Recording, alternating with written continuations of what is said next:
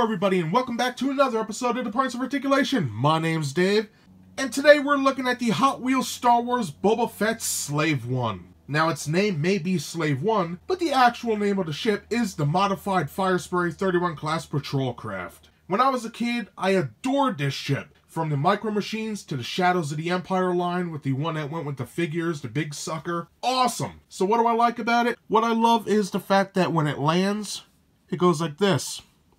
And Hot Wheels actually released this the first time on a stand like this, with the wings up. And I didn't care for that, but now, with the Last Jedi line, they have it in flight pose, and that is sick. Ever since I saw it in The Empire Strikes Back, I fell in love with it, and I'm so glad to have one in my collection. And yes, I know previously I reviewed one with the metallic mirrored gold, but it's nice to have one in the real iconic colors of the film. Now with this ship, the size is about 2 3/4 inches tall, which is very nice. So we do have a lot to cover. We're going to look at the mold, the paint, put it on a stand, compare it, and then we'll be done. So let's get moving. So starting off back here, we have our rivet, a screw, stand connector port, and our engines, and just look at all this great detail. Fantastic. Copyright crap. Amazing. Now this would look great with a black wash to show off all these great details. Now we have our stabilizer fins, which are nicely done. Some great details there. And the same on both sides. Awesome. Then we have our skirt section, which covers the engines. And there's a lot of molded detail in there, which is nice. I always like this area right here. Now back here, you can see there's a lot of molded details in there. Also another rivet. But right here, this would extend out and this would open back here. And that's basically the boarding ramp. I like that a lot.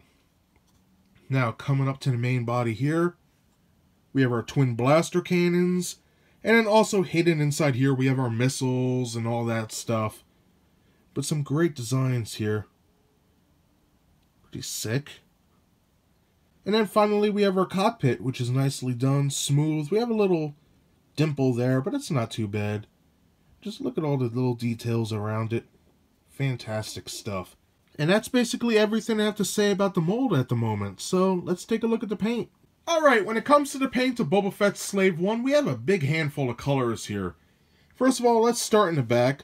We have this cast plastic, which is like a greenish color, almost like a light mint mixed with gray.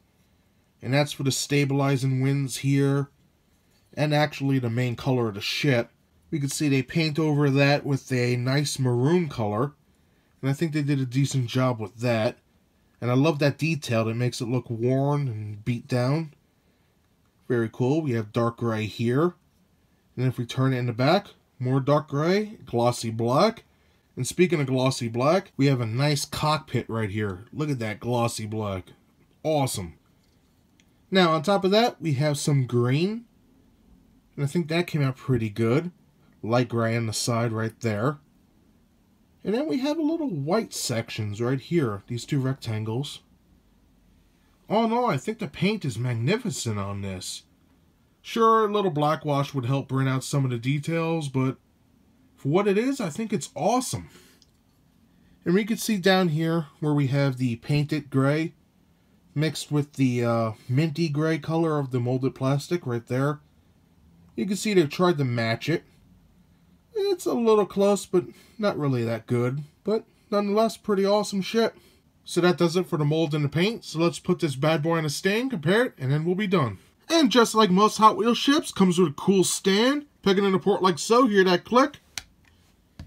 And you're good to go. Alright, for a size comparison with the Hot Wheels Slave 1, we have the Hot Wheels Millennium Falcon, the original trilogy version. Nice ship. I reviewed that a couple times. The Rebel U-Wing Fighter. Very nice. And finally, just for fun, the Transformers Titans Return Legends Class Sea Spray. Great ships all around and cool figure. And that does it today for my review of the Hot Wheels Star Wars Boba Fett Slave 1. Just a little recap, the size of this ship is about 2 3/4 inches tall, which is very nice. And it does stand out amongst other ships in the collection, which is very good.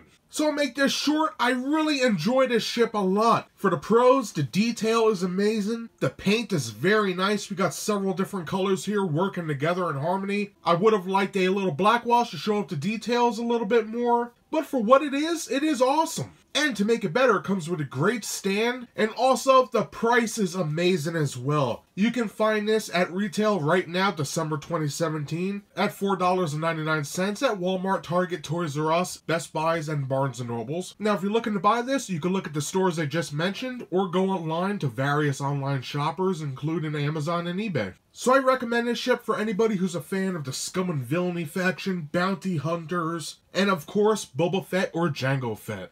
So that's everything I have to say about this ship today. I hope you enjoyed this quick review. If you did, hit that like button. And if you would like to see new reviews every Thursday, subscribe. Again, thanks for watching, and I'll see y'all next time. Bye, everybody.